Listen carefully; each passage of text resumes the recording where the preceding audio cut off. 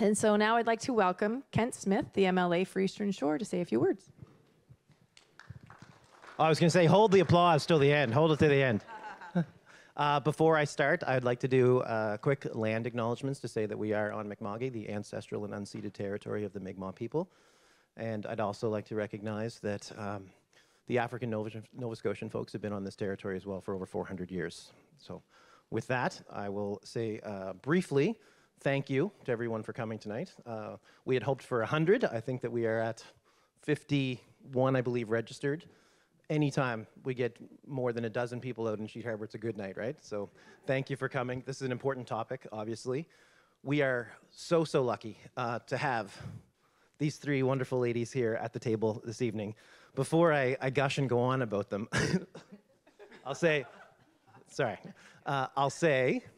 that I was talking to my girlfriend last night, and I was talking about tonight and how great it is to have the top leadership of the health authority here. And I thought out loud, I was like, has the Minister of Health and Wellness ever been to Sheet Harbour before? You know, I'm from here, grew up here, and thought about it. And of course, Kelly's not from here, so she didn't really have any idea. But then I saw Patty Henley when I came in tonight. And Patty, as everyone would know, 30-plus year nurse at the local hospital. I said, Patty, has the Minister of Health and Wellness ever been to Sheet Harbour before? And she thought for less than half a second and said, no, she could never remember the Minister of Health being here. So this is monumental, right? Like, I'm 43. You guys are, some of you are older than 43. So the first time we've had the Minister, the Honourable Minister of Health and Wellness, Ms. Michelle Thompson here in Sheet Harbour. Please do not hold your round of applause to the end. To the Honourable Minister's right, we have the Deputy Minister of Health and Wellness, Jeannine Lagassé. And of course, we save the best for last. To the minister's left, the very top of the pyramid of the Nova Scotia Health Authority, Ms. Karen Oldfield, CEO. So you are not here to hear me speak tonight. So I will, thank you, Councillor, thank you. There's always one in every crowd, and it's usually David. But I just wanted to leave with a few very brief words to say, the healthcare system that we inherited was not in, obviously, the best of shape. And we in Sheet Harbour, who have been watching the status of our hospital deteriorate over the last few years, would recognize that. And I'm really proud to be part of this team that has the leadership that we have right here, and especially with Minister Thompson in the middle. One of our colleagues at a caucus meeting not too long ago, MLA Chris Palmer, he had heard Michelle at his annual general meeting. He invited her to come and speak, and Michelle spoke, and he said at the caucus meeting that there's no better ambassador for the work that we're doing than Minister Thompson. And if any of you ever care to take 10 minutes of time and watch a quick video that I've posted on my Facebook about a month ago, Minister Thompson did a 10-minute speech in the legislature about the initiatives and the projects that we have put forward as a government in 15 months.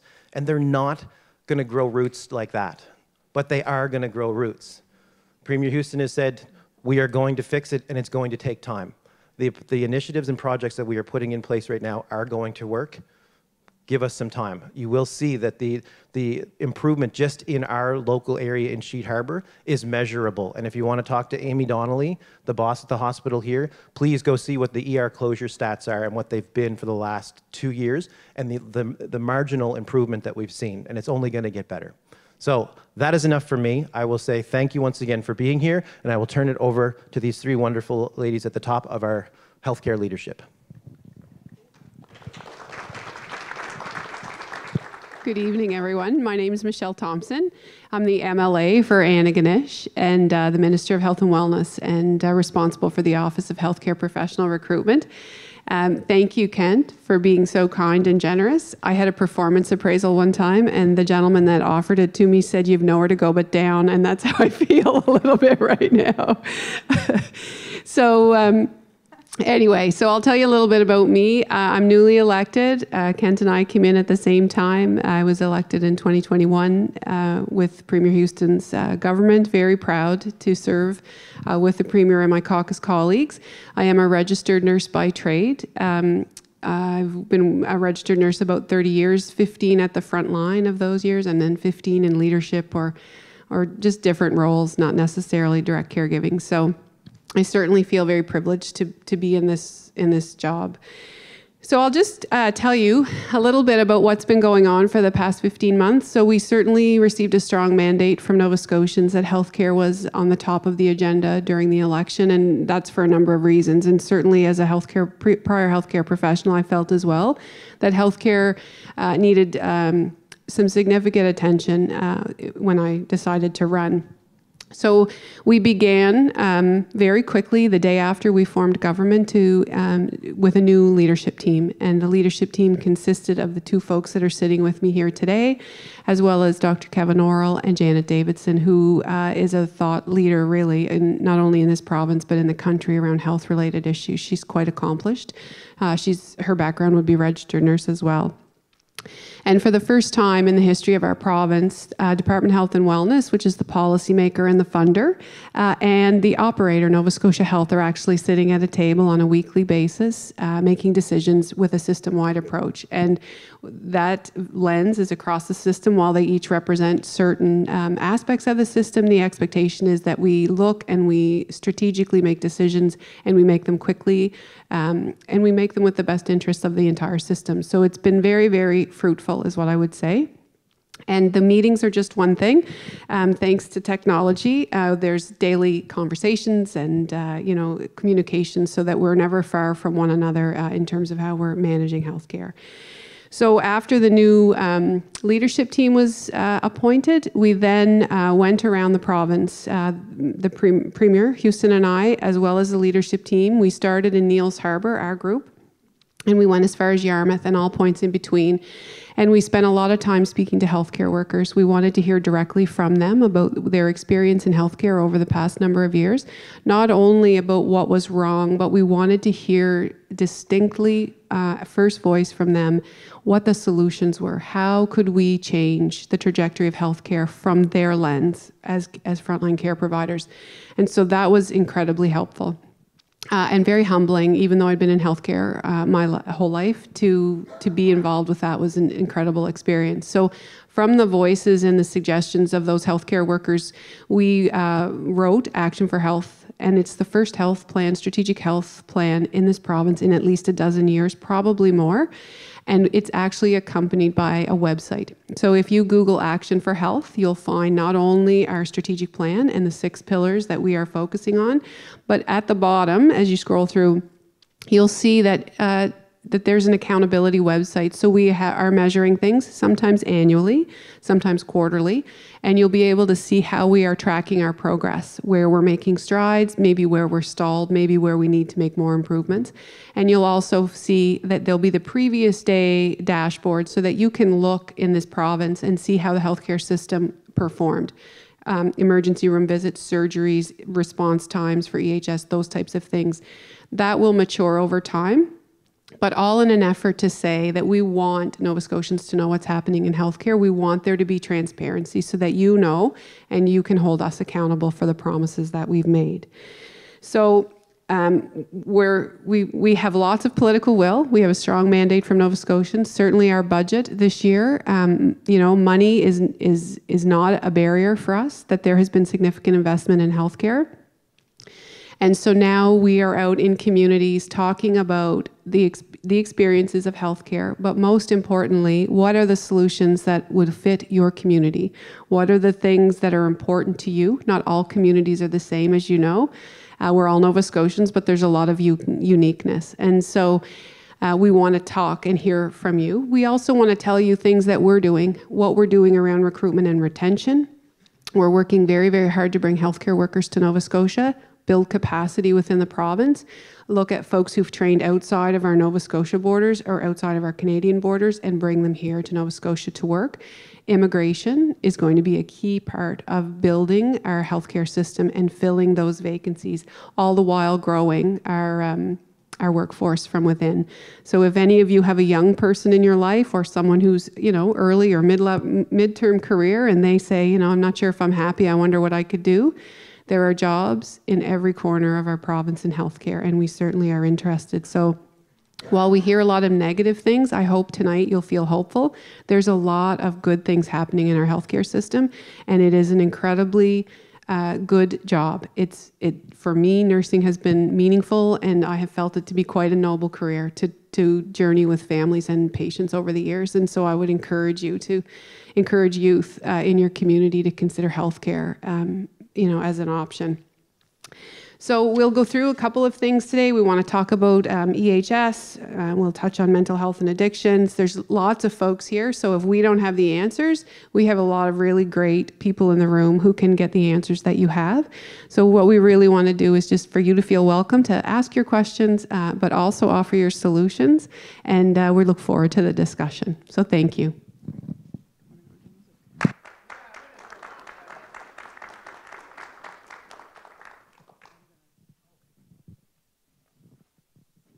Hello? Just talk right into it. Okay. I'm really happy to be here tonight with the Minister and Karen. This is the fourth session like this that I've been able to attend. I unfortunately missed last night in Halifax, but I understand they had a really nice evening last night in Halifax as well. And it's just really exciting for us to be able to tell you the work that we have underway. But we also want to let you know that we know that there are still many, many things to do, that we don't want you to think that we know that what we've done is it, that there's a lot to be done. And that's why we want to hear about what's going on in your community so that you can let us know what you see, what you observe, as the Minister said, potential solutions that you may have for us, because I can tell you it does all make it back into conversations that the health leadership team have, things that we advance in different areas of the department and the health authority. So just really looking forward to a conversation, and that's really what we like it to be, is just a conversation with you, back and forth, and really looking forward to hearing what you have to say with us. Great. Thanks, Jeannine. I am. Hi. Last night at the Halifax Forum was very interesting. We learn, no matter where we go, we learn. And one of the most important things that we are trying to do is, I use the expression, meet people where they are. And all I really mean by that is we need to understand where you are, what's happening in this community, what are the important things that are needed, that people want to see happen. And far be it for, the suits from Halifax to come and tell the community of Sheet Harbour and surrounding area what's what. It's far better for us to understand what your needs are and then try to meet them. So we're going to do something a little bit different tonight. Normally we sit up here and, take questions and answer the questions, but based on the questions that we did receive in advance, and there were a number, what we thought might be helpful is to have Dr. Lisa Bonang and Roberta to just set the table for everybody here and kind of let you know where they are in terms of responding to the needs of the community and specifically around the model of care. There's been lots of ins and outs and lots of discussion and time and weeks and months and all the rest of it. So I'm going to invite Dr. Bonang and Roberta. Lisa, why don't you come right up here by me, and I will get another chair for Roberta. And we're going to start tonight by having them tell you where they are. And then what I'd like to talk about is barriers to realizing that vision, if there are any, and then go forward from there. And then we can certainly talk about whatever questions, whatever hurdles, whatever challenges, and so forth. And maybe before I even give this microphone to Dr. Bonang, I'd just like a wave of hands. All the frontline healthcare workers that are in the room.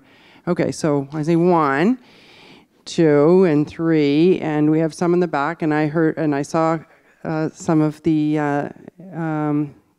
retirees. So there's a number of you here, and I like to start always by thanking you for what you've done for the province of Nova Scotia over the last 2.5, almost 3 years, and before that too.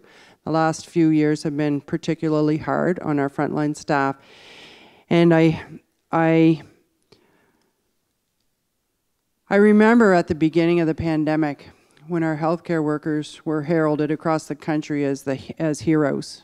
You know, when Tim Hortons was giving out coffee and people were doing things for our healthcare workers. And somewhere along the way, that fell by the by. And now our healthcare workers are feeling the brunt of the public's frustration with the system, and they're being called names, and they're not being treated like heroes. Some days it's not very fun to go to work, especially if you work in an ER or an ED. It doesn't really matter where you work. So I just, I want to say thank you for what you do, and hopefully through the questions and what we talk about tonight, we'll all see a tunnel of hope. So I'm going to ask Lisa to maybe start, and you have mics there too. So this is casual, folks. I didn't give them any forewarning until I got here tonight. So they certainly didn't come with the big notes and all that jazz. So over to you.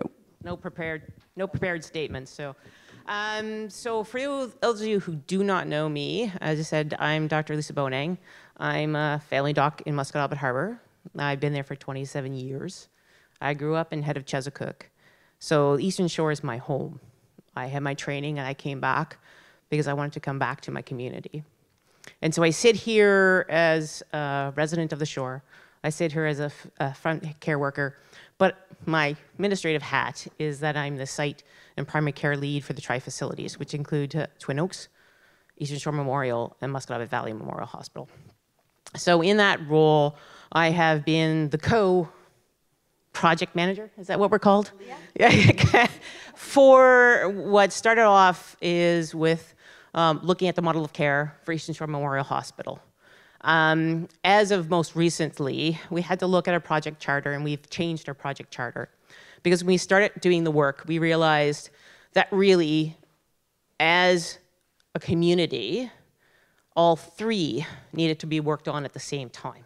Because if we're going to work on as a network, we as the communities need to work together and utilize all of the resources and great people that we have working here to give as much services as we can for all the residents of the Valley and Eastern Shore. So I'm pleased to say we are getting that back together. Our first other big meeting is this coming Thursday. We'll be bringing the team again together so that we get some serious work done as quickly as we possibly can. I understand this has been a thing going on here for a very long time. And even when we started this work was over a year ago when we sat up to look at what we could do, what are our options, and how we could do better. We know that the residents here, what you're looking for is sustainable, predictable care. You've got access to primary care through the great physicians that have been here in this communities for a very long time, but there are other aspects of care that you haven't been able to access. And you're worried about that, and we know that. And we also feel that sense of urgency in trying to do the best we can for the facility as quickly as we can. We, of course, know there's been barriers, and we've come across barriers too.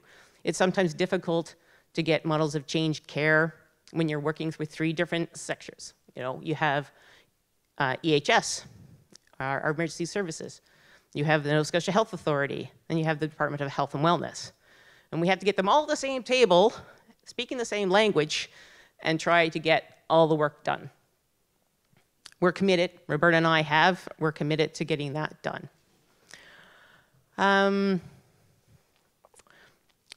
Where are we at? So we were supposed to go to Cape Breton this week. Why we're going there is because we're going to go see North Sydney to see what an urgent treatment center model looks like. Why?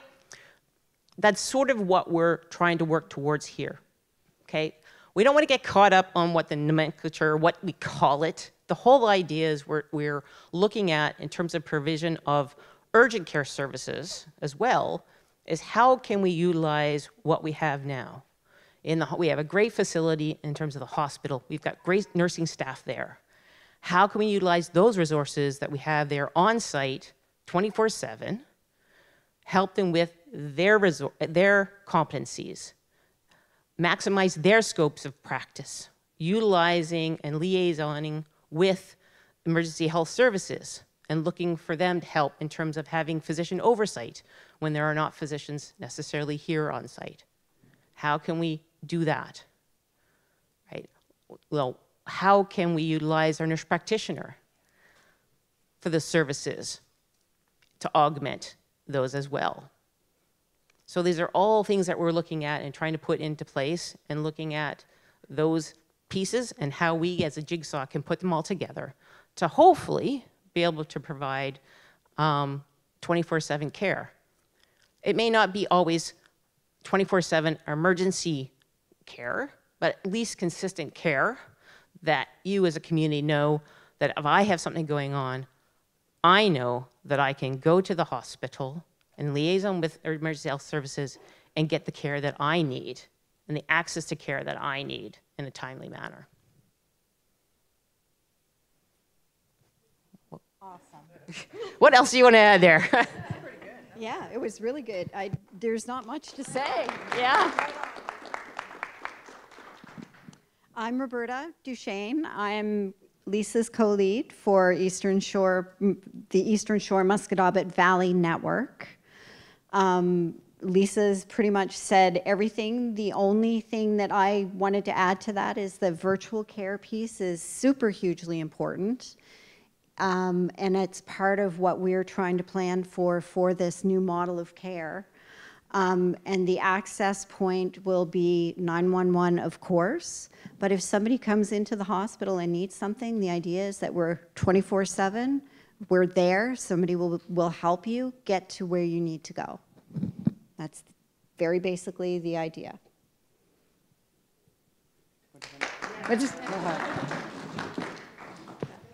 Okay, so before, so that's great, and thank you both. So I guess well, don't you run away now. Don't you run away. Yeah, no, just hang on for a sec. I think an important question, and I'm not trying to put you on the spot. You got the three of us. So you talked about, all the cats, hurting all the cats. So NSH, EHS, department, blah, blah, blah. So we're here.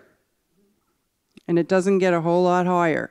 So I'd really like to know what you see as the current obstacles or barriers to, getting from where you are today to what you've just described, because I'm hoping that we can fill in around the edges and answer some of the questions and remove some of those barriers, because at the end of the day, that's our job.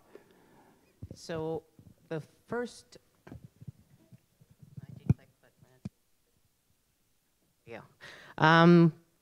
barrier number one, sustainable funding. So that's in different pots. One's be sustainable funding to help augment nursing services, right? Because if we're going to change the model of care, we're going to need initial resources, initial full-time equivalents for nursing staff to be able to do things like triage incoming people for if we're booking patients such as in an urgent treatment care model. But that's also going to include funding to help train people and augmenting their scopes of practice. That's not my bailiwick. I'm a physician. What do I know about that? But that's one thing. Yeah.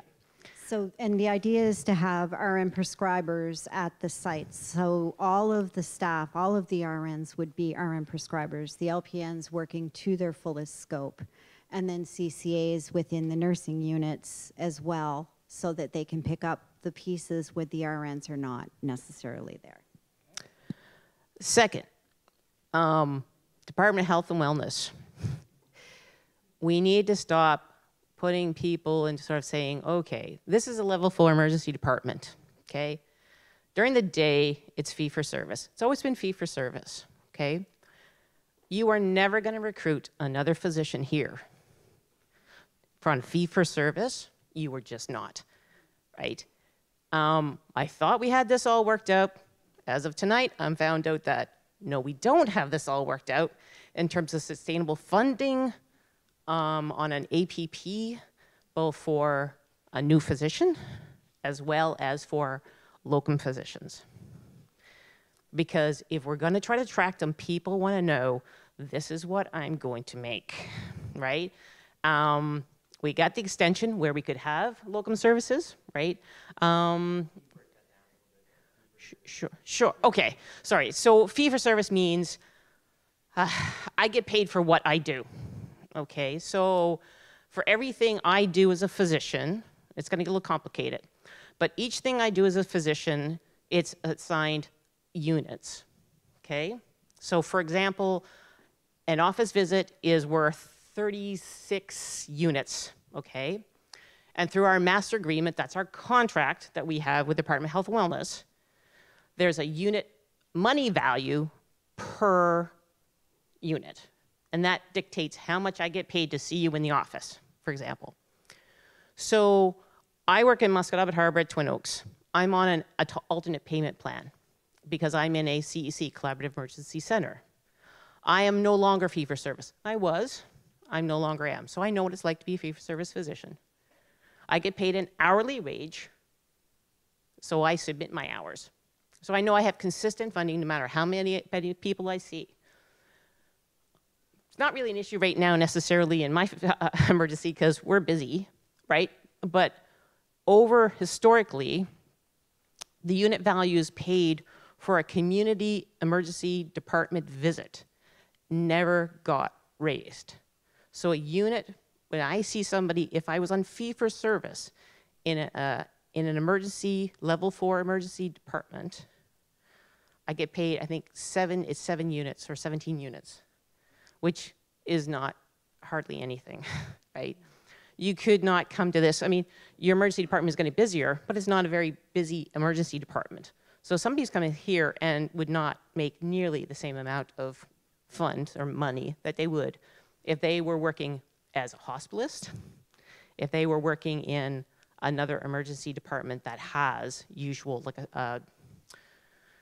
any of the higher level emergencies who are all paid as an hourly wage. Okay, does that help? Okay, I lost my train of thought because you had me do that, but okay. So in terms of, so if we're going to be able to recruit not only hopefully a permanent physician, because ultimately our goal is succession planning. You know, our 3 physicians we are working here are getting older. They're going to think about retiring, and we need to have not only a model of care that's going to be attractive, we also have to have a funding scheme that's going to be attractive. And, you know, Amy's got some great stats on here. We've been able to recruit 2 locum physicians that are now starting to do some shifts in the ED. And if we don't have that sustainable funding to keep them coming here and to try to hopefully attract others to come here, you're never, again, there's lots of competition. You're not going to get somebody to come out in Sheet Harbour on a fee-for-service basis when they can go work anywhere else and get much more money, period. The third thing is working with our partners in emergency health services, because they're experts in providing that oversight. So when there are not physicians on site, we need somebody that's going to be able to help our nursing staff who are at the facility to know that they have somebody that they can call that can support them in the provision of care. And, you know, sometimes they require just to say, yeah, you're doing the right thing, good, treatment can happen, they can go home. I use the example of, you know, we have developed a suturing module that started with Suzanne and myself in Twin Oaks. It's now going provincial, right? And, you know, so training our RN, so having the competencies, they can do this, they just need to say, yeah, okay, you go ahead. That can save somebody from having to travel another 2 hours just to get sutures, right? So that's an example of just having things, but we also need other things in place to have that oversight with EHS to be able to do our models of care.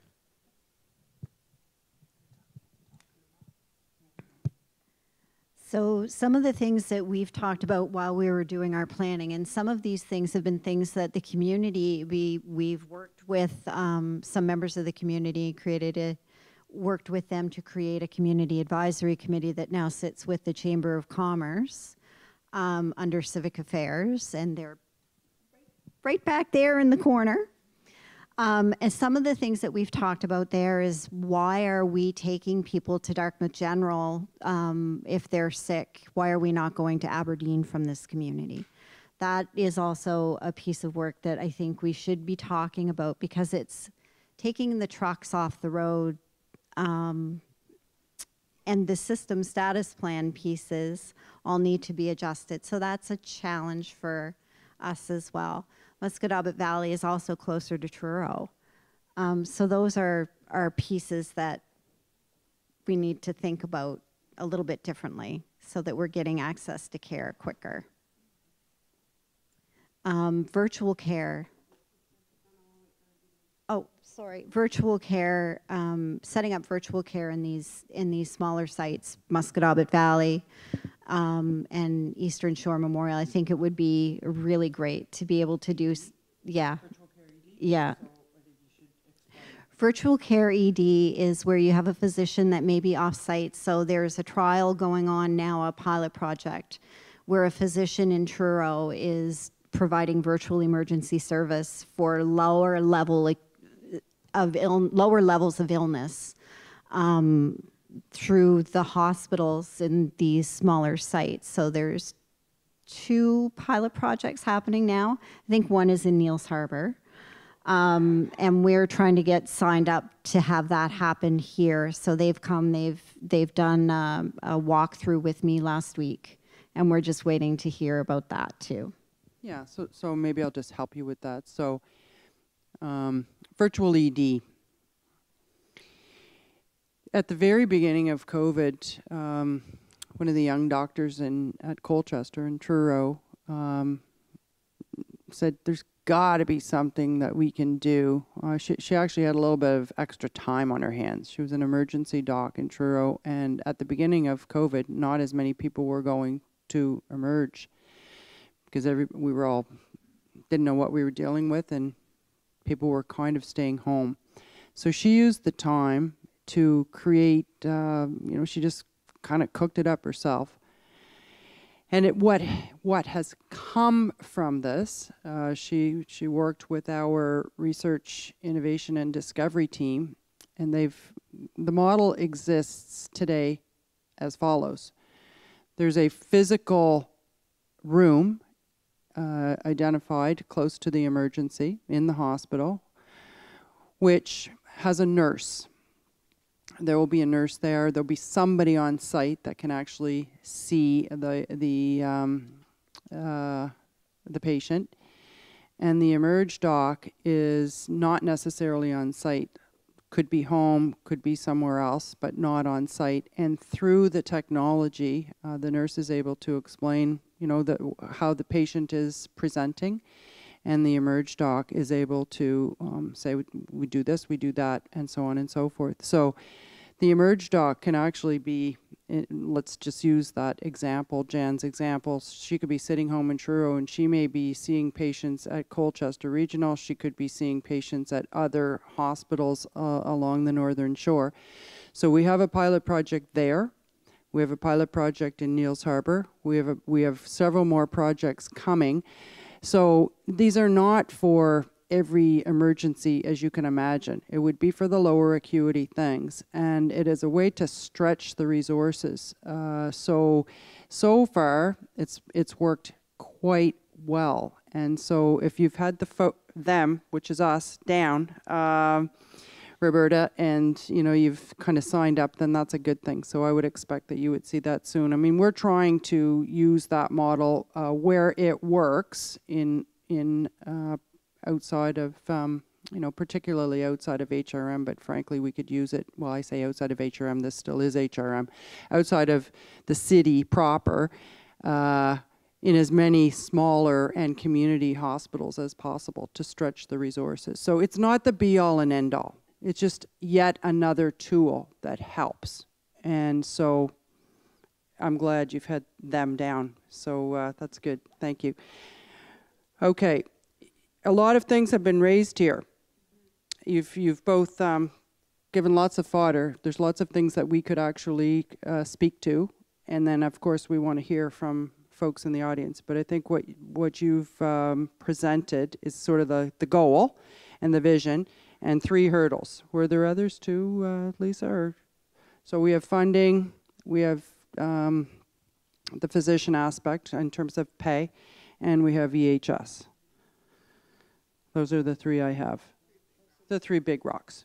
Okay, so maybe we can talk about that. So look, I really appreciate it. Thank you very much for helping and for setting the table, just so people know where you are and the work that you've done, which is obviously a lot. And so thank you for everything that you are doing.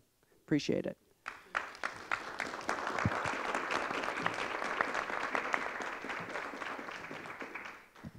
Okay, so where do you guys want to start?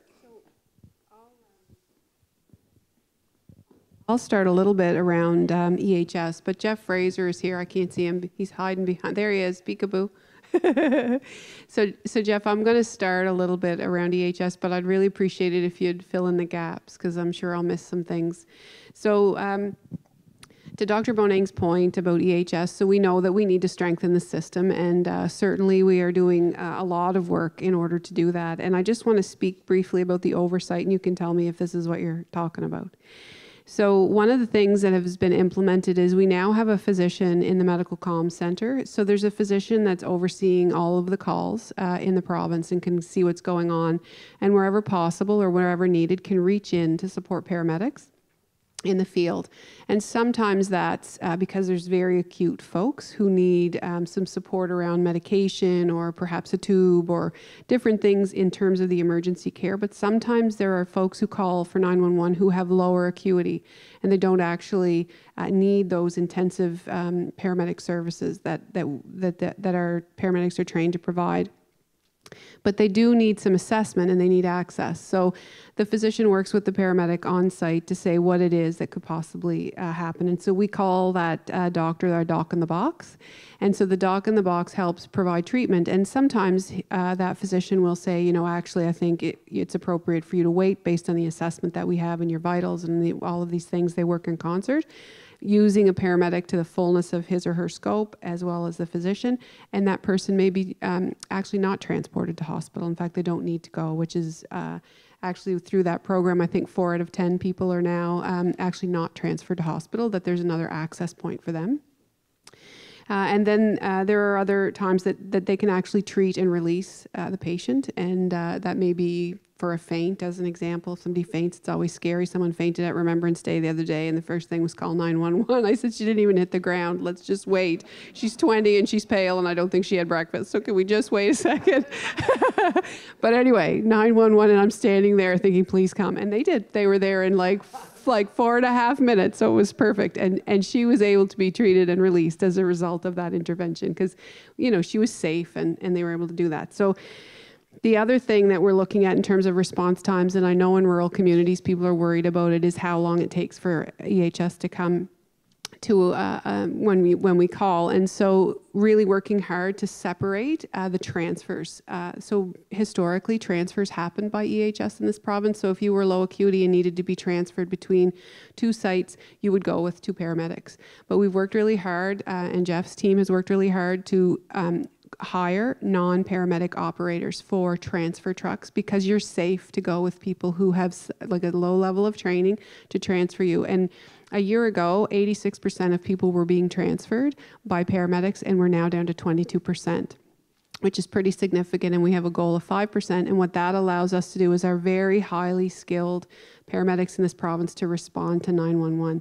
So there are other issues that we have to look at offload times and all of these different things, but we do have a team now led by Jeff with Paramedic Union, Paramedic College, Department of Health and Wellness, Nova Scotia Health, looking at these really complex problems and trying to find solutions that work not only in Metro, because their issues are different than rural Nova Scotia issues, but how do we better support rural Nova Scotia as well. So there is a lot of work happening. I don't know, Jeff, you want to add, or Jeannine, if there's something else you want to. Just before Jeff, I think the thing that I think is, if you want to turn a problem into something exciting, is that previously the issue that Dr. Bonang raised about having some oversight or having access to a physician, not necessarily on site, would have been a very siloed problem that we would have said to the NSH, you look after that. But now we're looking at it as a system problem. And so traditionally, the ED wouldn't necessarily have had direct contact with EHS, but EHS has a resource now in that physician, the doc in the box, and we're saying, well, why are we just using it over here? Why can't we also use it over here to help out Dr. Bonang and the community here? So we just want people to know that we are looking at all of the resources that we have and then saying, how can we best use them, deploy them, and help you to solve your problems? So those are the things that we're looking at. But Jeff, over to you. Tough act to follow. So I'm Jeff. I'm the regulator. I represent the minister as a regulator of emergency health services. And there's not a lot I can add. They did a great job of highlighting all the changes we're putting in place. Everything we're doing is trying to create capacity within our system. And we had capacity, but we've got some challenges with staffing, and we've got some challenges with demand. And some of the patients that we see within our program are actually not, they really don't need an ambulance, to the minister's point. So what we need to do is we have to look at things differently and stop using a sledgehammer on a thumbtack for all the calls. And we really have to reorganize ourselves. Part of what we're doing with this separating out the transfer capability, we were one of the few jurisdictions in Canada that didn't do that. So we're aggressively pushing that now, and so we can save our create capacity and save our paramedics for when we truly need them in the communities. Rural Nova Scotia is a challenge for us. We have a lot of road network and a lot of calls, and we have to reorganize our system to make sure that we have a presence in these communities so we can support the health authority as they're changing their systems. To the deputy's point, the nice thing about this is we're not building it in isolation, we're building it together. And every decision is made in concert at a table. So it's like a major project plan that we've rolled out. I worked in the system for about 30 years as a paramedic leader. Retired back in February of 2021, and I came back as a regulator on this side because I have so much passion about what we do. So it's been interesting over the last few nights to listen to people's stories, but I want to assure you we know we have challenges, and we are very, very committed to working through those. We have our motto really is that we cannot fail, we must do. And so we'll continue to drive those changes through, and we're happy that we can support where we can.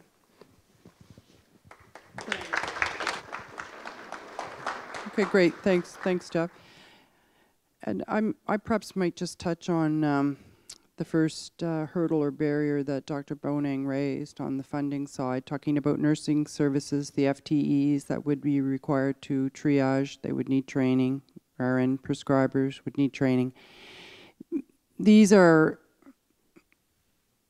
I shouldn't say easy problems to solve, but they're pretty easy problems to solve. I mean, you know, knowing what the issue is, like I could pretty much go down the list and say tick, tick, tick.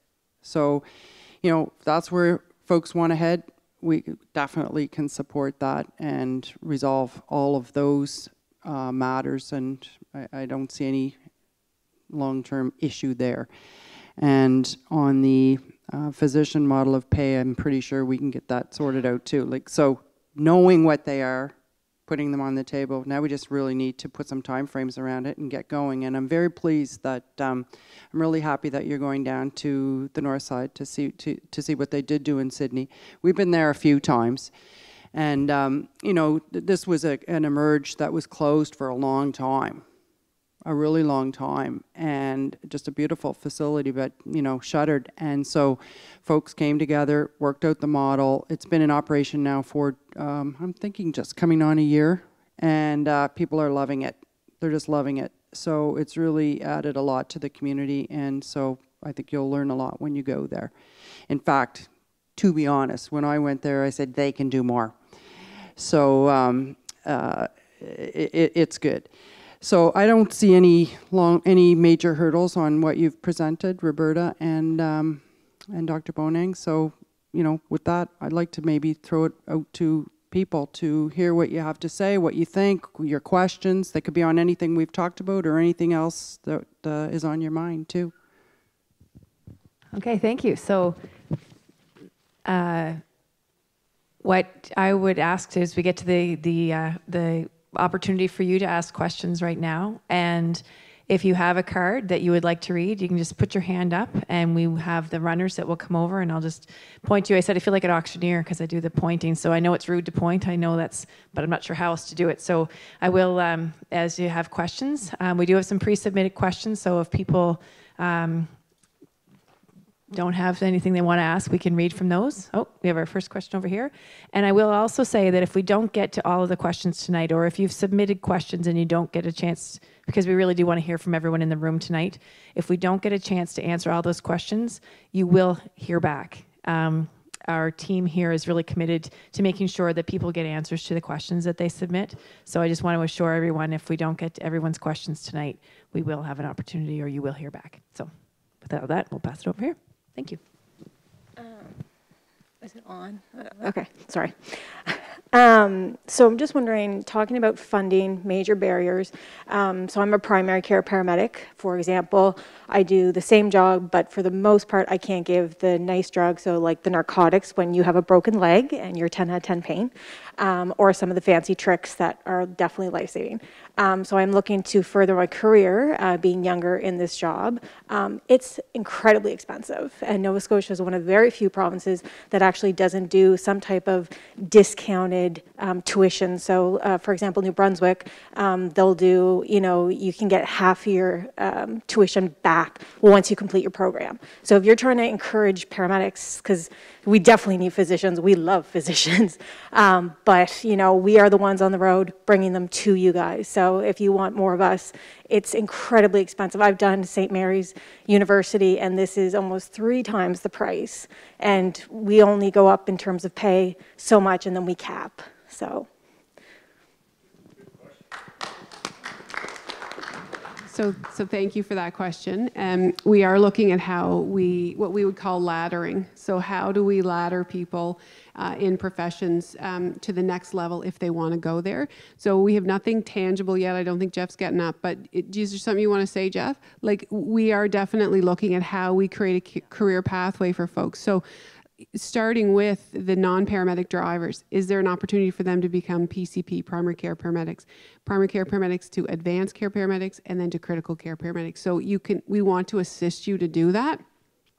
So yes, we are looking at that now. We're also looking at it in other professions as well. So continuing care assistants, CCAs, are they interested in training to become licensed practical nurses, LPNs to RNs, RNs to NPs? It's not for everybody, and it's not an expectation, but for those folks that want to do that, how do we create clear lines of sight to potential opportunities to ladder in your career? So I would say stay tuned, but you're right on track. Yep.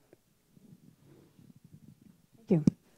Another question over here, and then I do see you. Okay, next. Okay, first I have to apologize because I didn't make it to all the tables. But I have a couple questions. One has to do with obviously our aging population, and I'm an empath, so I like to help a lot.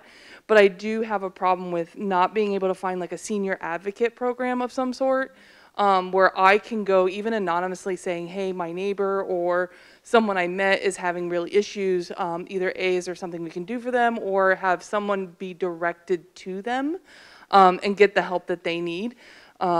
Which brings me to the virtual care, and obviously I didn't make it to that table, but I don't know if that was like someone sitting at home and talking on their computer to a doctor per se and getting help.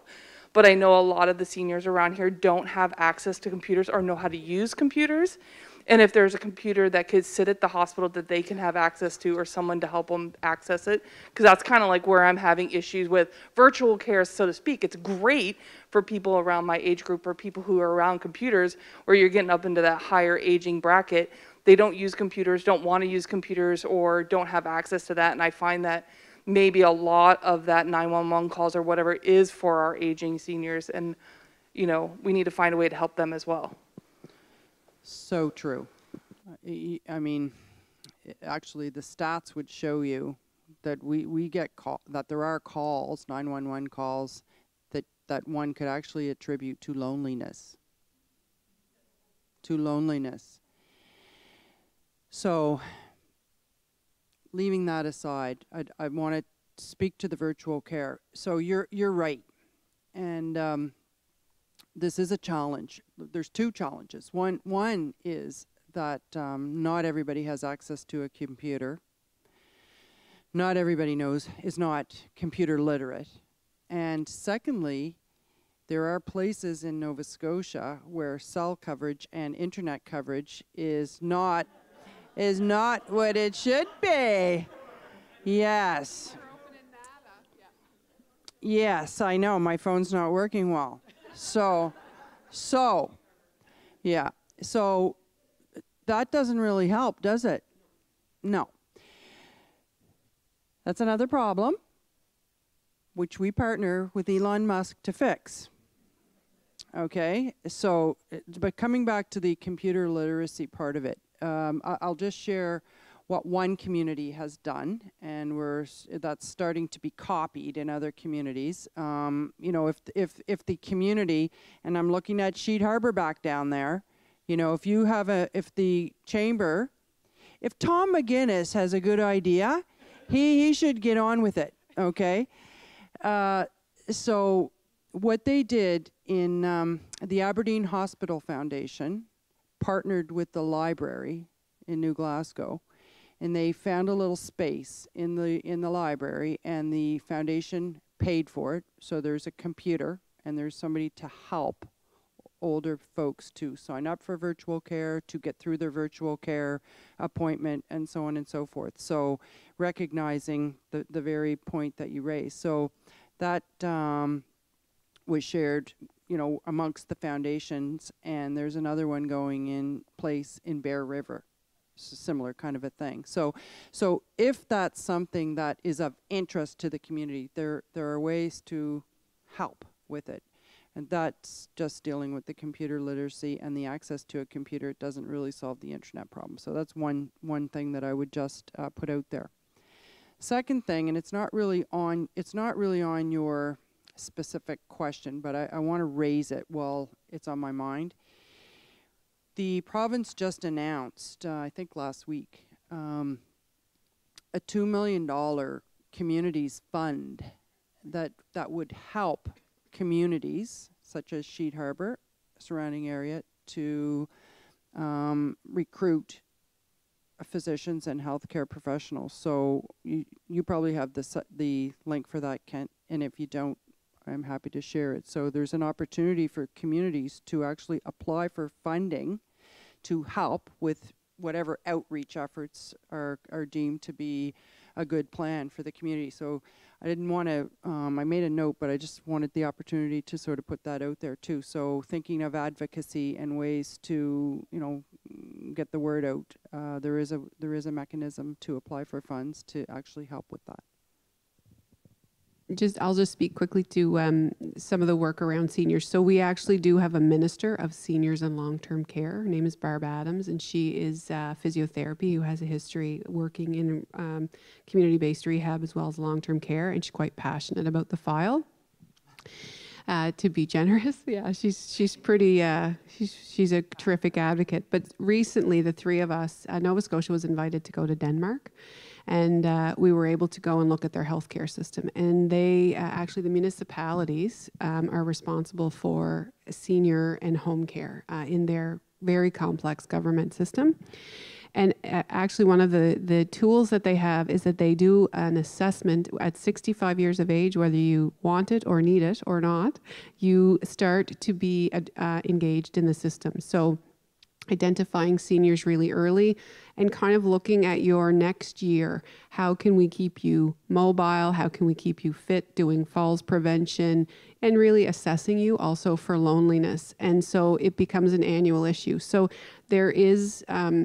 you know, we're in the very early stages of talking about what that looks like. Now, we were in Copenhagen, so it's when you're in Copenhagen, you're in the city, and what does that look like in rural Denmark? I'm not as clear about, but certainly we've talked about that, and also using those rehab programs and looking at home care as an example. Like, it's, you know, when you get in, how do you get out? So looking at rehabilitation programs that are very specific to your activities of daily living. So what do you need to stay in your home? You need to do your laundry, cook a meal, and, you know, whatever those three things are. And so your rehab program is targeted around that work to make sure that you are able to remain in your home as long as possible. So I can try and get a better answer for you, but I know that seniors in long-term care are really looking at how we support because of the demographic.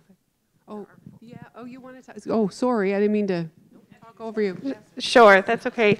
My name is Cynthia Stillwell, and I'm one of the managers with Continuing Care. I have the privilege of being the manager for the more rural areas of our central zone in Nova Scotia Health. And so I sort of live, breathe, both in professionally and in my own family, the kind of thing that you were just speaking about. I just wanted to highlight something that I've witnessed that's working really well in Musquodoboit Harbour. Maybe you already know about it. Could be someone here that could even speak to it, but I just Googled it. I'm not sitting over here just checking things out on Facebook. The old school community gathering place in Musquodoboit Harbour has some really innovative programs.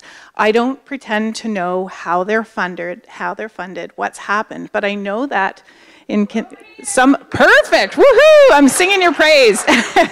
But I do know that we've had some great success, and hopefully they agree, with partnership with our continuing care coordinator through Nova Scotia Health, and the people who are empaths, as you say, who would like to be able to help the seniors in the community.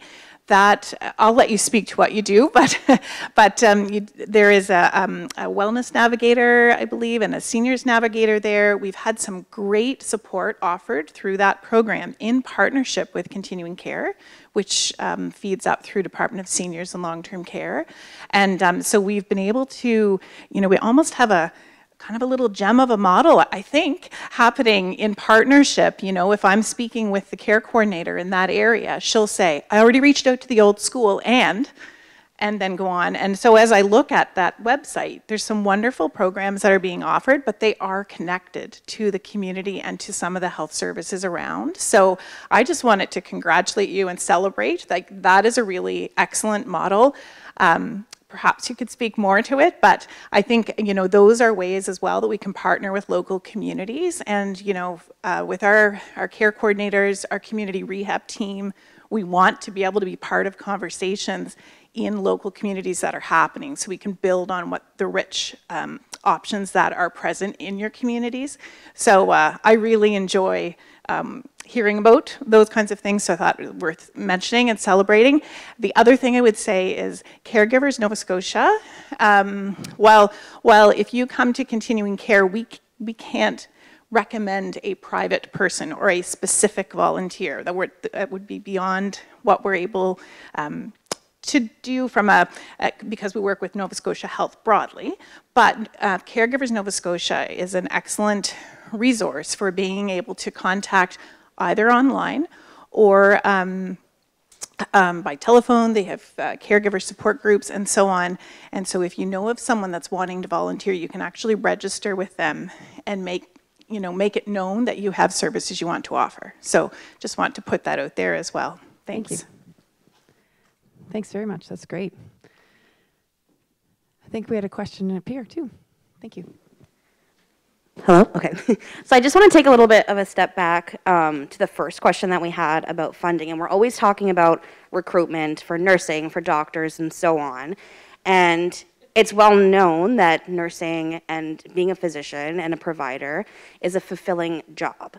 But things have become increasingly expensive, and fulfilling is no longer an aspect we look for necessarily in our job search. So becoming a nurse is a very expensive endeavor. It costs a lot of student loans and a lot of time. Is there any plan in the future to kind of offer more like subsidized learning for anyone who wants to become a nurse or who wants to continue studies in that department, and to kind of help recruit people, make it more appealing, more than just fulfillment?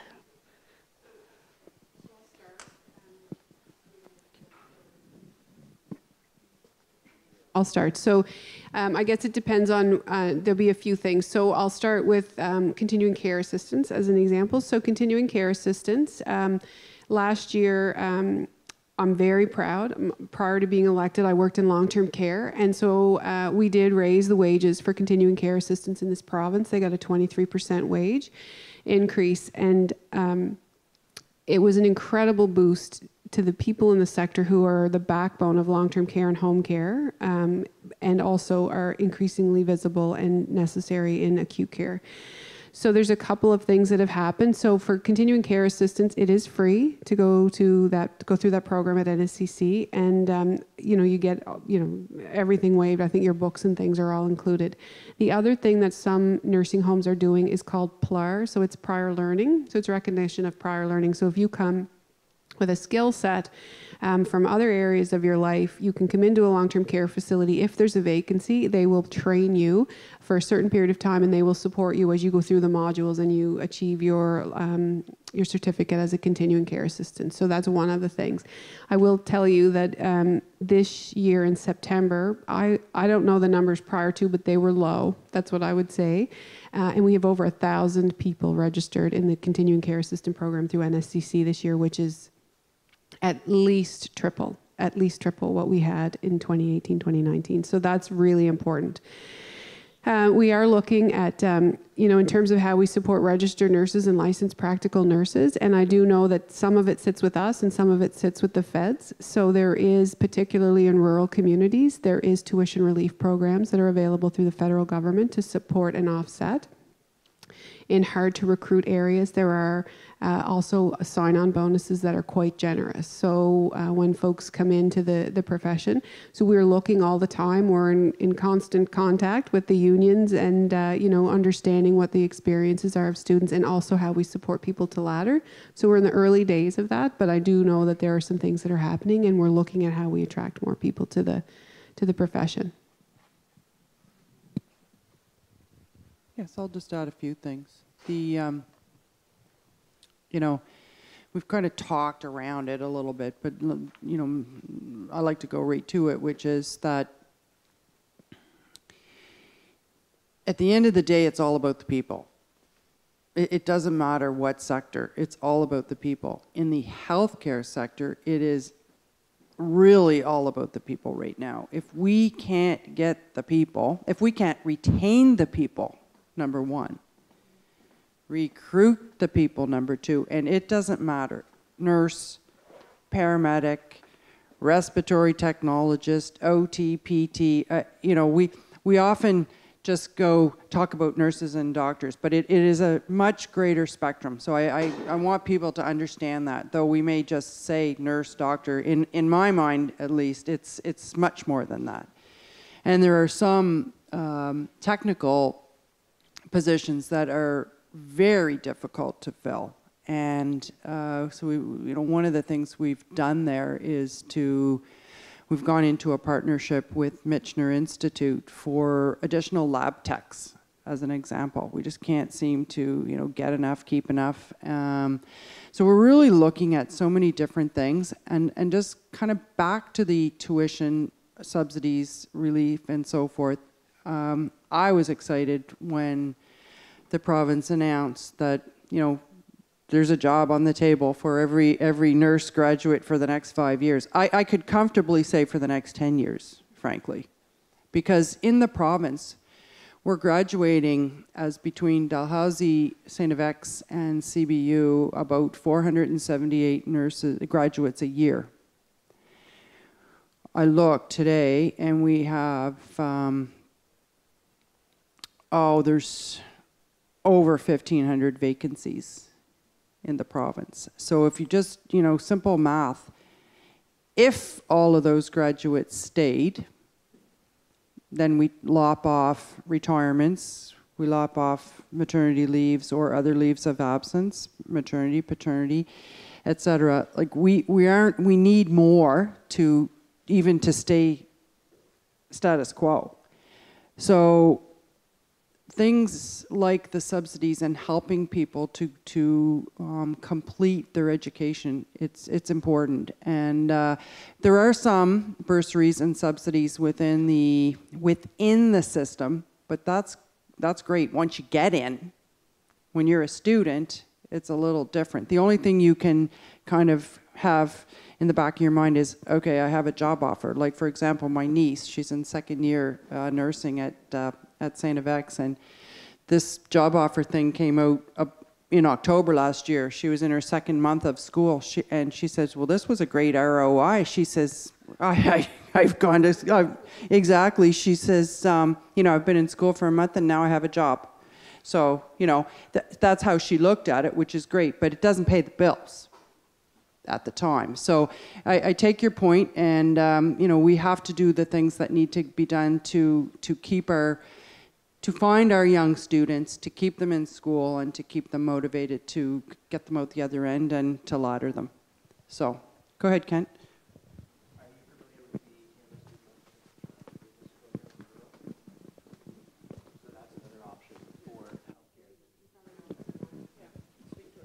I'll speak a little bit to it. I was just mentioning the Canada Student Loan Forgiveness Program. So it's a little bit up in the air right now. The most recent information I have from Sean Fraser is that in the new year, maybe I'll rewind.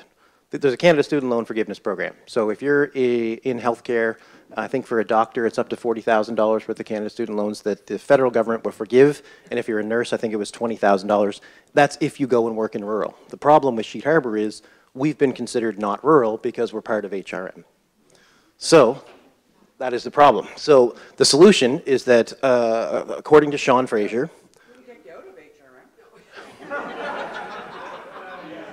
David? David says no.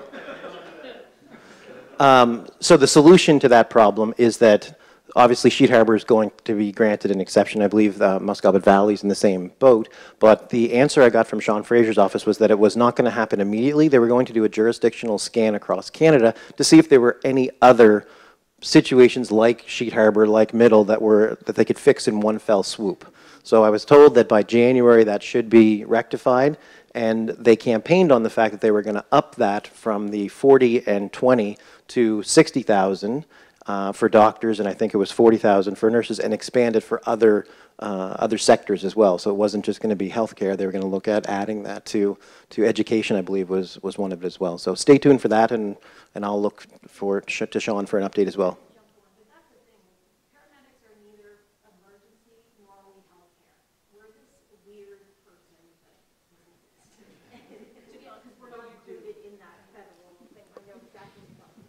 Okay. So I would say so you're a unicorn. Yeah, you can consider yourself a unicorn. And so what I would say is, you know, we need to look across all levels of government. So, you know, we're working with municipalities around recruitment and retention in local communities. The province has a role to play and the feds have a role to play. So it's really around seeing how we can leverage each of the assets. So there may not be a federal program for paramedicine, but if that's something that we're looking at in the province and we can leverage and lean in, then that's, you know, that augments something else. So, you know, we just have to look at all three levels of government and how do we supplement and augment one another. So don't be discouraged is what I would say. Yeah. Yeah. We have another question over here. Did you want to? Hi, just building on that. I'm a teacher at the local school here, and with children who are going into jobs, I've seen so many who have wanted to become physicians or RNs, but have grown up in poverty, who do not have the ability to study. And while they're bright lights, they do get quite a few scholarships for their first year of school or their second year. Those who have chosen to continue on with school and pursuing medicine, it's year 3 when they get hit hard and they can no longer afford it. And so often they drop out. Would it not be maybe an idea that when students are starting to apply, I know they start in pre-med, I'm not 100% sure how people become physicians, but then they also apply to their med program. Would it not be worth it for students who we know who are coming from a federal area, for a rural area, if they are going to become a doctor, if they get some funding, when they're in their 3rd year? I know that that's not possible, but if they make the promise that they're coming back to the rural area, I know, just a thought. No, it's a very good thought. So, you know, a couple of things around that. I think, first of all, if the community recognizes or sees, and you would see this coming through school, for sure, a student who shows an inclination to one of the professions in the healthcare sector. If communities can kind of rally around them. We do have places in Nova Scotia where that happens. So, for example, I'm thinking of, I'm thinking of Shelburne, and I'm thinking of how 2 young people were identified there as wanting to become physicians, and they had a challenge, and actually, you may have all read where CBU, Cape Breton University, is thinking about a medical school, but as a precursor, they have a program with Dalhousie University right now to, I think there's 5 or 6, 5 students are going through. They're being supported to go through Dalhousie Medical School, with the promise that, and they've signed on day 1 of medical school, they've signed an agreement that says they will go back to rural Nova Scotia. And actually one of those individuals in that group of 5 is from the Sheet Harbour. Sheet Harbour. If that was Freudian, maybe I was just dreaming of it, of the Shelburne area. So there's always a way. There's always a way, but we have to find them. Find those promising students and help them. Like, I really do believe going forward that communities have an important part to play, and that's why I raised this communities fund, because we know from the evidence that if a person, people, at some point in their career, they will go home. Very likely to go home. And maybe they'll stay, like Lisa, okay? Lisa stayed. Or came back. I'm not sure which, Lisa. I think you stayed. Yeah, well, yeah, she got to Halifax. And then she came home. So, but we know the evidence, and it doesn't matter. It could be a nurse, it could be a physician, it could be another healthcare professional. People do tend to go home at some stage in their career. Or if a community wraps its arms around the person and helps them by a bursary or other tool, then there's a very good chance the individual will stay in the community. Just to follow up, I'm not texting. I just knew I had something on my phone that I wanted to refer to and not give you the wrong information. So in 2019, Dalhousie University designated 16 seats. And those 16 seats, so you have to meet the entrance criteria, of course. And then folks who are from rural communities, First Nation community, or African Nova Scotian communities are recognized, and those seats are designated specifically to ensure that there's better representation in the Dalhousie Medical School specifically. And I know that there are designated seats as well in the nursing programs. So we are working. I think your idea is good, and I think it's something that we can bring back and talk about. So thank you very much. I just want to add one thing to that as well. And I think your point is great, because we've talked about this a lot actually at the health leadership team, about how we identify those students early as well, right? And what we can do to work with you as teachers and with the education system, because as Karen said earlier, and the minister, that we really want people to see this as a long-term, rewarding, fulfilling career, right? But you probably have a great line of sight, right, into who might have the aptitude, who might have the interest, and that. So we're talking about how we can better partner with our education partners as well to be able to identify those students and be able to help them to get to where they want to go for a career. Yep. So, and we have 3. I think we have 3 questions that are. So we'll do 1, 2, 3. Does that work for everybody? So we'll start back here and then come up here and then back. Yeah, we gotcha. Thanks. Hi there. Thank you very much for coming. We really appreciate this. I actually didn't have any questions at the beginning, but now I have a whole slew of questions, and I can't give you my card because it's a mess. One of the words that come in that was mentioned here is silo. We live in silos when it comes to healthcare, whether it's silos in physical health, mental health, so on. And I just wish that there was a way to have holistic health instead. Instead of segregating, let's make healthcare more inclusive.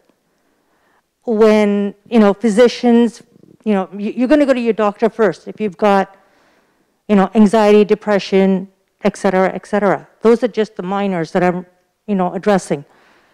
And the first thing you're going to get is a prescription. And then you go home, you take your meds, you feel good, you get yourself off the meds. There's no follow-ups.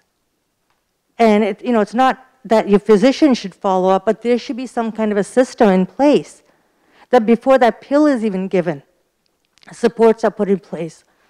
I get very emotional with this topic, so I'm asking for forgiveness from now. Along the eastern shore, including Middle Musquodoboit, we have had, and I've lost track of how many youths, adults, seniors have died by suicide. Every September, thanks to Bev Cadam, who actually also lost her son by suicide, there's a group of us that, and Kent was there present with us this year, right? Because I wasn't able to make it, so I don't know if you were there. We hold a vigil to bring awareness.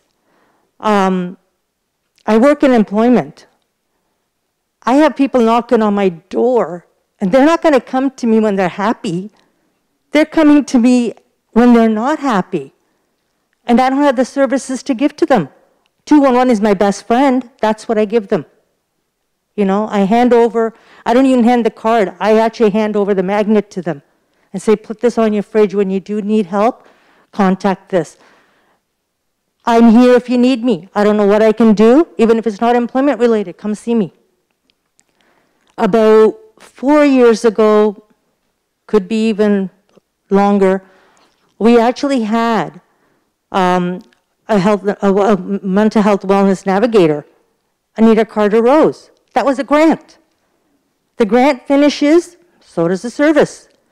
Right now we have Michelle Williams, who actually comes to our Sheet Harbour office here at the Blue Water Building at the YMCA Nova Scotia Works. She is the hub navigator for seniors. Every Thursday, Michelle is here. I can't keep enough of Michelle's cards. Every Thursday, Michelle comes in and I'm saying, I need more cards. Because there's so many seniors, from housing to mental health to anything else that they need to discuss with her. I don't get into any of that with the seniors because that's a privacy. I just hand over the card, make an appointment. Back to mental health, though, and wellness. Mobile crisis does not come to Sheet Harbour. That's something that we've been advocating for years. They come as far as Twin Oaks. In rural communities, the last thing a person wants to do is call somewhere and have the RCMP at the door to assist someone that's in psychosis.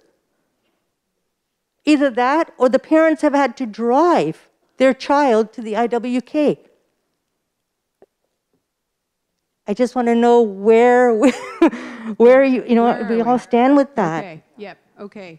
I'm going to start, and I know that my colleagues will fill in for sure. Yeah, some folks, yeah. So there's just a couple things I want to talk to you about, tell you about. The first one, to your point around the silos, I do want to tell you that we are looking at one patient, one record. And what that does is it connects pre-hospital care, clinic care, to hospital, to primary care, all of those things. And the hope and the dream is that you will have your health, some of your health records on your phone. We saw that in other places, and it happens in other places. So we kind of democratize our healthcare so that we all have a role to play, and it's not in a file, behind a locked door in a building. So that work is underway, and that will break down a lot of silos, and it will also improve patient safety and health outcomes. And it's good for patients and it's good for clinicians. And so I want to assure you that that is, well underway. It's going to be a big, long, expensive project, but we want to move it as quickly as we can.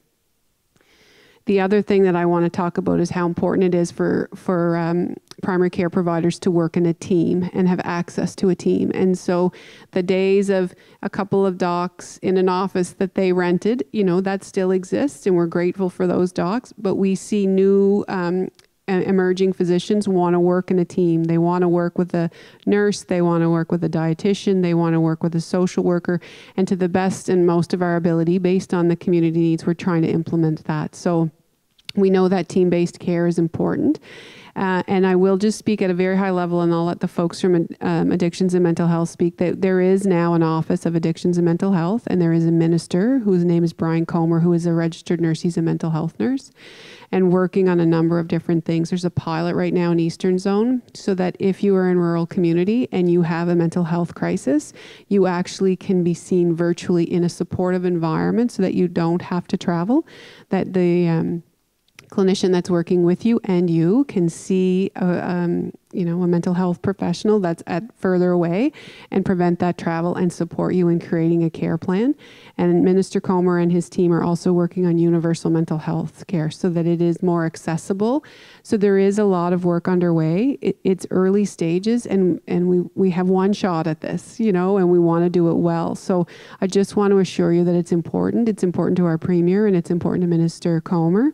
And there is work underway. And hopefully when we come back to visit you again, we'll be able to tell you more. But before that, you'll see the results of the changes that are being made and the investments. I don't know if folks back there have something. Oh, there you are. I'm so sorry. But I don't know whether. Oh, is that good now? Okay. Nothing worse than having a face for radio and then you got to get up in front of a camera, so that's not so good. Thanks so much. My name is Matt White. I'm the interim director of mental health and addictions here in Central Zone, and very well raised points specifically about the mobile crisis team specifically, but more broadly about our how do we access our mental health care. I thought you so nicely raised about 211. And if you think about it, there's, I don't know, give or take 70 or 80 of us here tonight. And if we were to talk about what our definition of crisis is, it would be as varied as our individuals that are here. And so being able to have the right resource at the right time is so important. And so that's certainly the mandate that we've received is as a mental health and addiction system is we want to be proactive, not reactive, and making sure that there's community supports in place when needed. I know that here in this community in Sheet Harbour, we do have a psychiatrist assigned to this area. We do have a community mental health nurse as well as a clinical therapist that come down. And those things that talking about our virtual care options for the emergency department, those are all part of our thinking to make sure that we're more accessible when individuals are in crisis. We continue to work on building our provincial crisis line partnerships so that between liaising with our community mental health partners as well as others in the community to make sure folks, when they do need that mental health crisis support, we can direct them at the right time.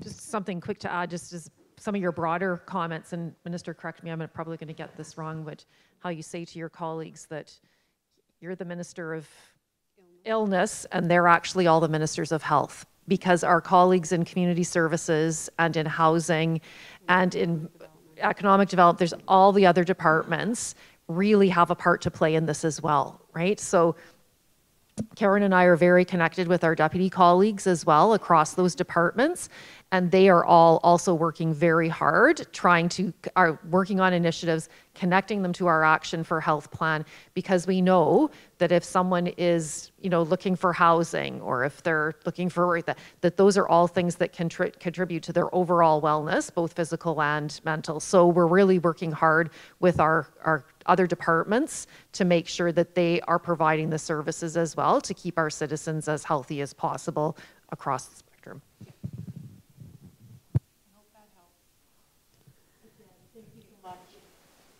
Thank you very much. And so I'm looking at the time. We have 2 questions. So we have Lisa has a question. And then we do have, I gotcha. Not really a question, sorry. Really fascinated what you're talking about Denmark. And I've had some significant conversations with Minister Adams around elderly populations and around frailty. Because as a primary care physician, one of the most frustrating things I have is, so for those things, I can get paid to go do an assessment of frailty in a long-term care facility where most of those residents are automatically significantly frail, or they wouldn't be in a long-term care facility. But you don't pay me well to go and assess the people who are out in the community and assess their frailty. So talk about being proactive. We really need the system to be more proactive in setting up services, expanding home care, expanding the team in home care. So we have lots of occupational therapists and physiotherapists, nurse practitioners that can go into the homes, 65 younger, start assessing frailty so we can put the supports in, so we can be proactive in keeping them healthy. Here, exactly, I agree, and so we need to look at how we support people who are living with chronic disease and senior citizens, and and making it really practical. Like, I hate exercise. I'm just going to tell you right now. I do it, but I hate it. And I was doing squats one day, and I thought, this is stupid. And exactly at that moment, the instructor said, we do these so that when we're 85 years old, we can get off the toilet. I was like, oh, I'll do more. That makes complete sense to me now. So now there's a reason to do them. So, like, I would never have connected that if that, she was looking a lot better than I was. So it's really important. And certainly we saw a model in Denmark. And I know, to your point, if you have a good access to Minister Adams, that's terrific. And we want to continue to work to support people because we know people want to be in their homes. So thank you for your comments. Yeah. Thank you. In the back here. Thank you. My name is Myrene, and I'm the Executive Director for Lee Place Women's Resource Center that's based out of here in Sheet Harbour. I was really happy to hear you, Minister Thompson, talk about that you use a system-wide approach, because as Sophie brought to you, it's not just about acute care and primary care, it's about the social determinants of health. But on one hand, we put a lot of effort, and we should be, with retaining and recruiting, those that work within the facility of a hospital. But yet, on another hand, in rural communities, you see the decentralization of our support systems. Every time we turn around, we see our clinics or our departments that are here are no longer here, whether it's us losing our full-time income assistance person. Now we have them one day a week. We see our public health system. We don't have a physical office. We now no longer have a public health office in Sheet Harbour. We have child protection is no longer in our community. And little by little, they're done under the radar. But little by little, we are expecting others to pick up that piece of the puzzle. We don't have our dietitian clinic, we don't have heart clinic, and all those things impact. At our center, we probably have about average a month, we see between 200 and 250. We make contacts with 200 to 250 different individuals a month. There's a lot of struggling people in our community. Poverty is a huge issue, and it's probably one of the most underlying issues, which impacts all kinds of things, whether it's their mental wellness, whether it's their physical health, whether it's the fact that they can even get up in the morning to do anything. So I guess for me, it's one thing we do really well in rural communities. We do know how to be creative, and we do know how to collaborate. We're great at doing that, and it's just really hard on days when you have, someone coming to your door that's, been in a domestic violence situation, or that they don't have enough food to feed their family, and things like that. So it's really hard because those kind of things impact all our health, and it doesn't just impact that family, it impacts all of us. So I just really, the nonprofit sector in our province is, there's probably, I think there's 80,000 women that are employed within the nonprofit sector, and probably it's one of the bigger. It's bigger than the fishing industry. It's bigger than the mine industry. It's bigger than the contracting. So and so again, we talk about sustainable, adequate funding and how we're funded. Like the old schoolhouse, we partner all the time, and they run some wonderful programs, but it's a fight to get funding. And all that kind of funding goes to the well-being of our people. It keeps people out of hospitals. Yeah. And so when we look at those things. Yeah. So thank you for that. Further to the deputy's comments, we are looking across government, and so Minister Carla McFarlane, she's from Pictou County. She is Department of Community Services, and she's also the Status of Women. Yeah, so we're funded under that umbrella. We're working very closely around, poverty reduction, looking at health, housing. We work with Minister John Lohr. It's not fully cooked yet, but we see how it's entwined, and to the point, that is the determinants of health. I'm healthcare and illness, and all of my colleagues. So really around getting our feet under us a year in, understanding where we are, and we know that there are a lot of inflationary pressures on families and people throughout the community. So we are looking at those things. It's difficult to get everything rolled out quickly, but I do want to assure you that it is top of mind. Yeah. And actually, Minister McFarlane has in her mandate letter that she is to reduce child poverty in this province. Okay, so, good. And I guess what I say, children don't live in poverty. Their parents live in poverty, and I guess that's what we really have to look at is that if we give someone a livable income, then they're not going to be in our systems, and they're not going to take up our hospital beds and our mental wellness beds and things like that. So. Yeah, I appreciate that. One quick thing is, in passing, someone said something about looking at, I know if I go to New Glasgow, and which I do, for certain services, not necessarily will my records, do they have the ability to get my records back to my local doc, or the fact that it's not that great system that we were supposed to have, Nova Scotia system we were supposed to have, is really not that great right now. Working that well. I'm hoping that will happen, that we don't have, because we have lots of people slipping through the cracks because the information isn't getting back where it needs to be. Yeah. But thank you very much for coming down. Thank you. So, okay, I think we have time for, actually, do you want to take one more question up here and then? Yeah, okay. We'll take one question up here. You can be the last. We're getting close to the end of time, so we just want to make sure we get... Is it on? Yep. Okay. Mike, I'm just concerned about the issue of doctor recruitment, and you had suggested giving money to communities to recruit doctors and such. I feel that will create just more inequality, because there's always going to be that community that may not be able to attract somebody. I mean, Wolfville's way more attractive than Sheet Harbour. No, we have to be honest, though. Seriously, though, my point is, what's the solution to, okay, we try to recruit.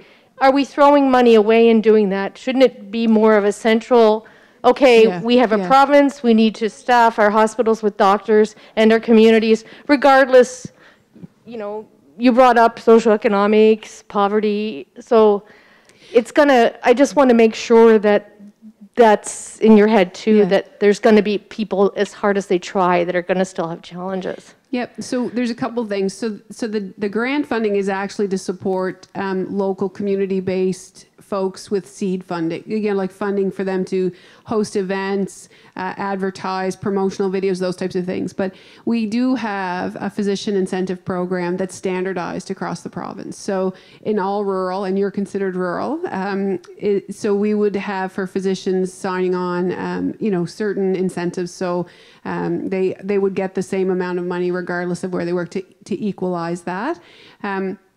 And you may find one of the things that I have learned is that you may bring in a physician or a nurse practitioner, and you may court them, and they may not be a good fit for here.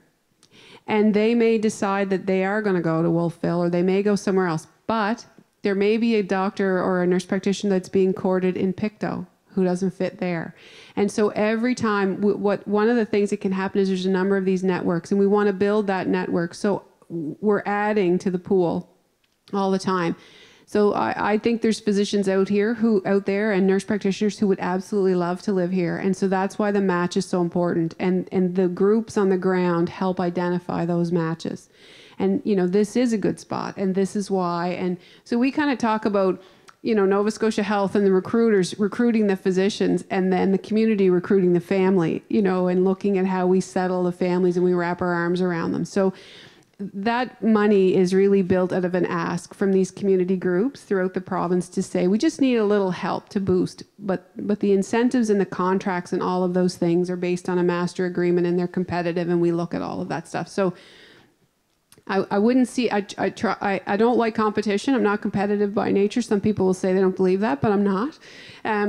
But I just think it's a matter of being able to tailor your resources and your opportunities and your ability to court and recruit to this community specifically, and that's the intention of the fund. But the other things would be standardized, and we would support folks in terms of how they settle and all those things. Yeah. Okay.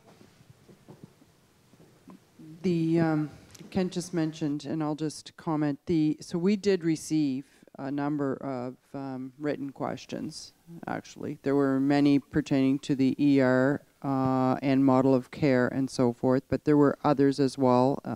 There was one question about masking. There was a question about a model in the NUCA model from Alaska. So what I'm going to suggest is, and I even have answers to those questions here, but I think what we'll do is I'll make sure that every person that has asked a question in written form gets an answer to their question. They're not going to go by the wayside. So if folks are in the room who have submitted a written and we haven't gotten to it, you will get your answer. So rest assured. And I'll go back to you, Nancy. Thank you. And yeah, I would echo that in the experience that we've had in doing our community conversations, although we have, I think, run out of time every time we do it, because people have lots of good questions, and we want to make sure that people get the answers that they need to get. But I also know that the questions do get answered, and you will hear back. So if you've submitted, and I always have to say this, and I'm laughing because I know you guys have heard it now a few times, but you guys haven't. I always say how brave it is for people to come out here and ask hard questions to the leadership team, and also for the leadership team to come and answer those questions. So I want to say thank you to both sides for coming, and to remind you that it is going to be on a YouTube video, I guess you can watch later. And I think we have some closing remarks here. Thank you. I don't want to steal anyone's thunder, but it is my constituency. So I just wanted to say, first and foremost, I have 3 or 4 things to say, but they're all going to be brief.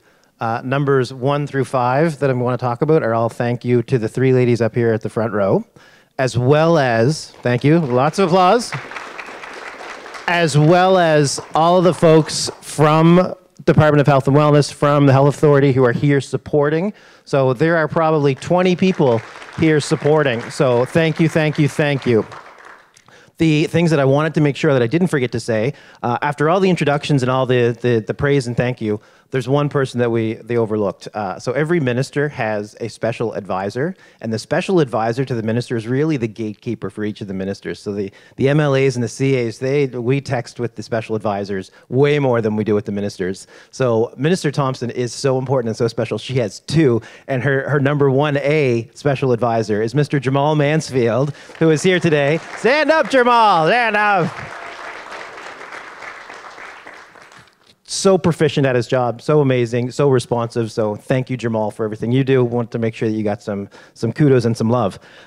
It's been mentioned twice tonight, and I want to make sure that I publicly acknowledge 2 organizations in our constituencies that work hand in hand, not only with my office, but with Department of Health and Wellness, and with the Nova Scotia Health Authority. So the Old School Community Gathering Place in Musquodoboit Harbour, and Leah Place Women's Resource Center here in Sheet Harbour. My office, my CA, Kelly, is in touch with the folks at those 2 organizations on a probably daily basis to work together with supporting each other to try and help our constituents the best way that we can. So I wanted to make sure that those 2 organizations got the kudos